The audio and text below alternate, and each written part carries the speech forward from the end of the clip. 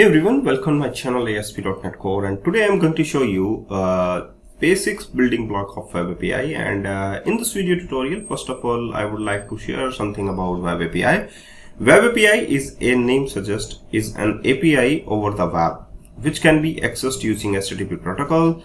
It is a concept, not a technology. I mean to say that Web API is the name suggests is API. What is the application programming interface over the web, which can be accessed using HTTP protocol. So I mean to say that there is the second deep look into the RESTful API. Suppose you have a client, suppose you have a client like browser, mobile applications, and you want to book any ticket, any flight ticket from the given websites like Make My Trip and ease2trip.com.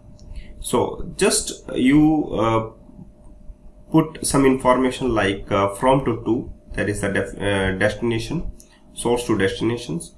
So here we have a simple demonstrations of your query. Like in the Make My Trip, just fill the data from Delhi to Bangalore, and you can see that here we have some flight informations like a go first flight. There we have a 6 p.m.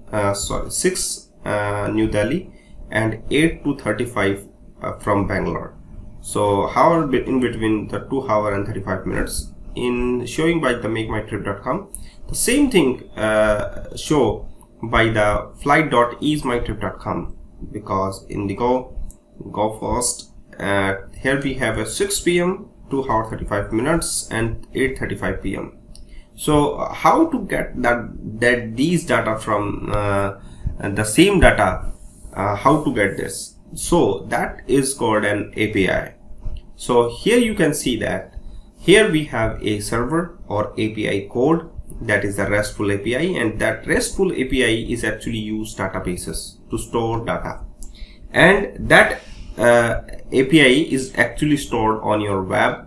By using your browser or mobile, you can just get this API over the HTTP protocol and get this data in the format of JSON or as well as the HTML format. So what is the REST API and how to design this REST API to use consumer and as well as your vendors? So first of all, download Postman to check the data over the internet and check or test the RESTful API. Okay. So first of all, the first thing you need to add in your computer, that is Postman. Okay, so how to download the Postman? Just type in the Google, that is a Google product. So download Postman to test the API. So download Postman, get started for free, download Postman. Okay, so after download your Postman, you install it and to test your Web API. So now just getting started with the Web API in ASP.NET Core, and you can just start the RESTful API in Visual Studio 2022. So just create a new project, and here we have lots of templates are there. So in this tutorial, just I select ASP.NET Core Web API. And ASP.NET Core Web API, just select .NET. So just you have to test Web API project for YT. Okay. So here we have the framework is .NET Core 6.0 long-term support, and configure for HTTPS, use controllers, uncheck to use minimal APIs. There is no need to use minimal API in this tutorial. So just use controller. So, and also select the 6.0 and click to the next, that is create, and your project will create it right now. So here we have the list of directories in Solution Explorer.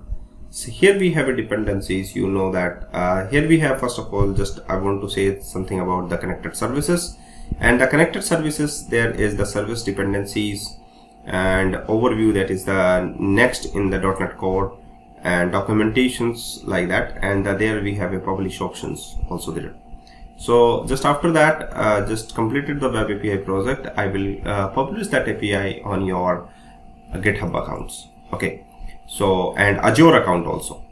So here we have a folder structures of web API like connected services, you can see. And in the dependencies sections, just download or install NuGet packages and the project references as well.